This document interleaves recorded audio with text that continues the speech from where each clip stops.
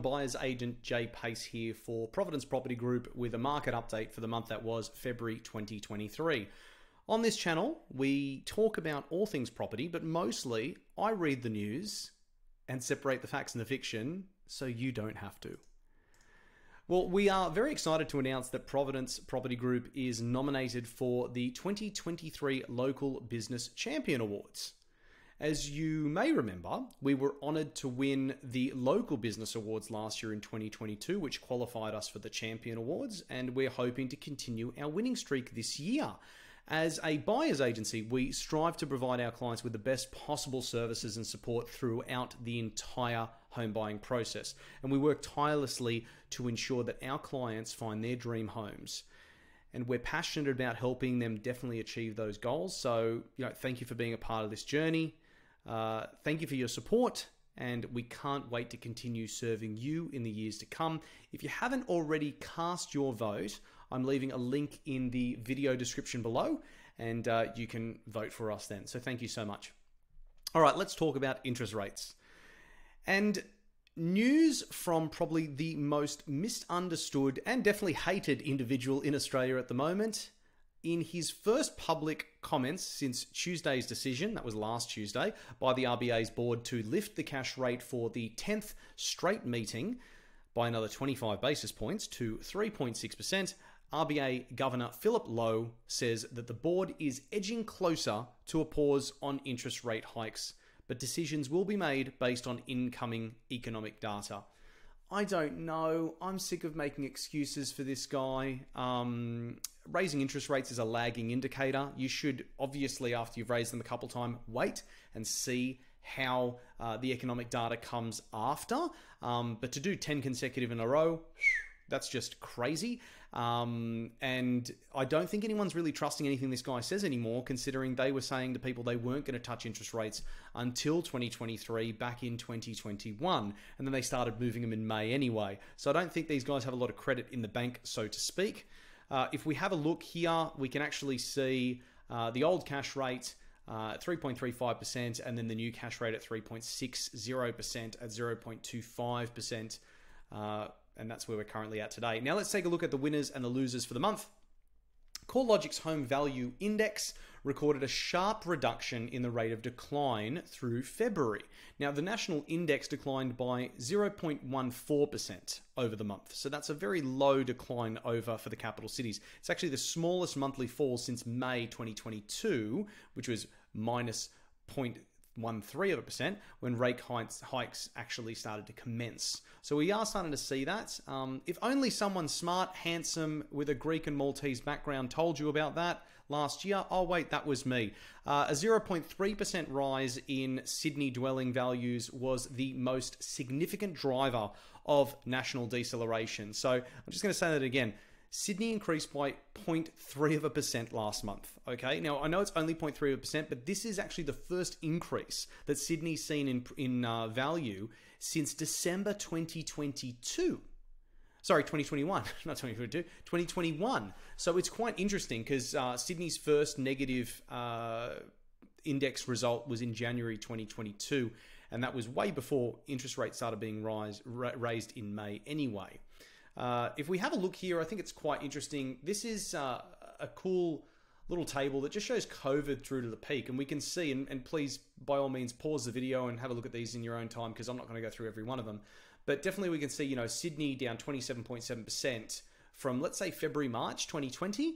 And since January 2022, which is the month of the recent peak, we've seen it's dropped by about 13.5%. So that's how you look at that table and look at it for Melbourne, Brisbane, Adelaide, Perth, etc.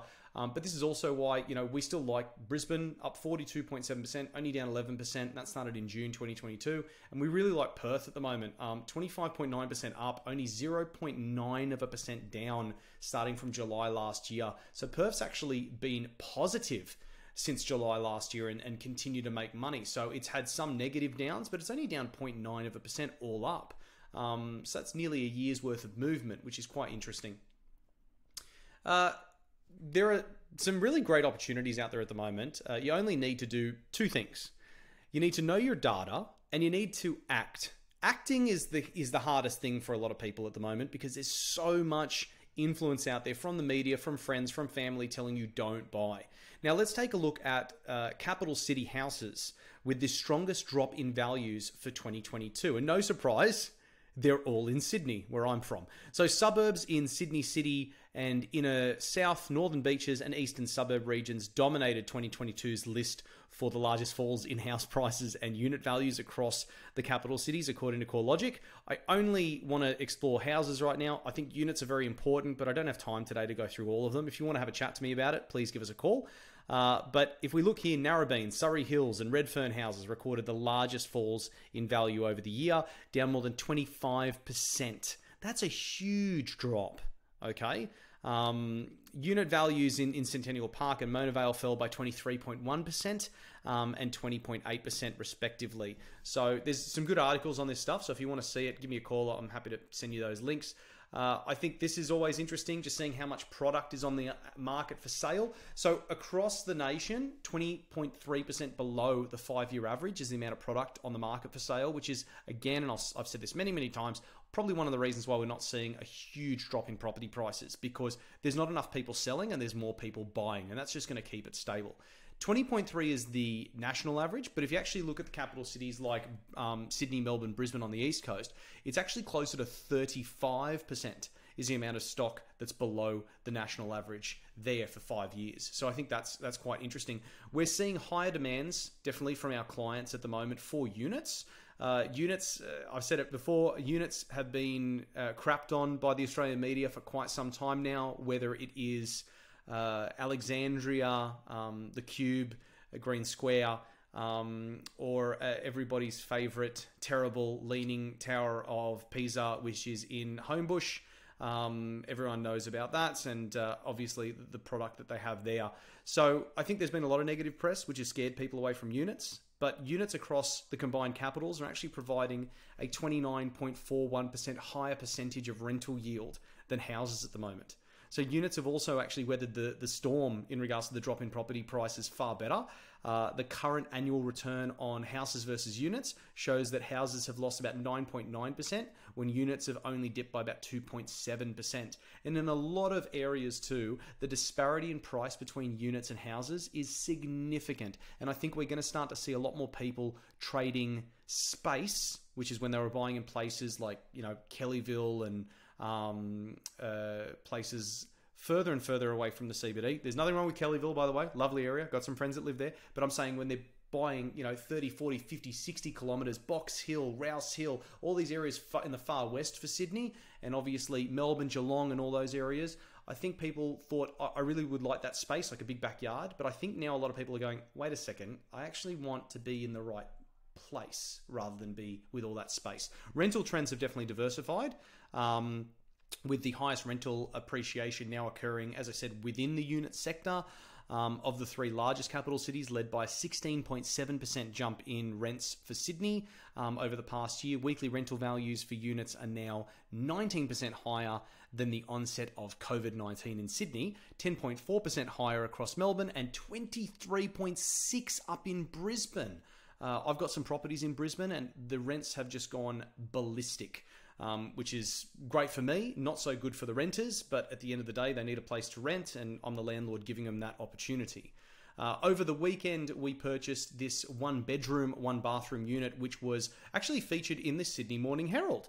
And we bought this for an overseas client who will be returning home shortly. We're getting more and more clients like that. I'll put a link in the to the article in the description of the video below this on YouTube.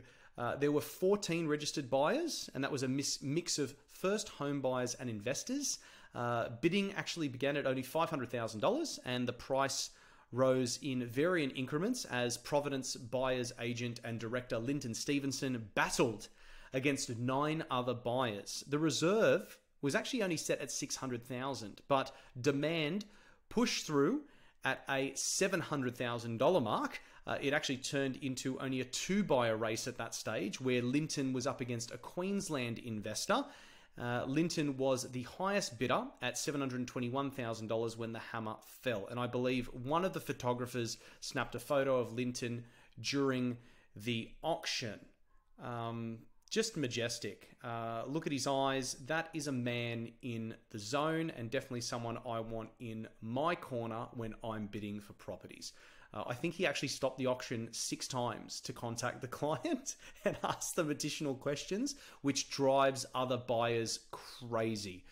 So good on him for doing it. Great result for that client over the weekend. That just one of a few that we actually got away. I'm noticing more positive articles about buying property, and maybe the media is starting to see less engagement with their doom and gloom campaigns. So they're maybe switching tactics. I don't know. I'd love to know what you think about that. Listen, if you like what you've seen here and you want to be kept in the know with the Australian property market, make sure to like this video and hit that subscribe button. If you'd like further education, you can download our ebooks. They're free. The links are in the YouTube description below. I want to thank you for your time today, and I will see you next month.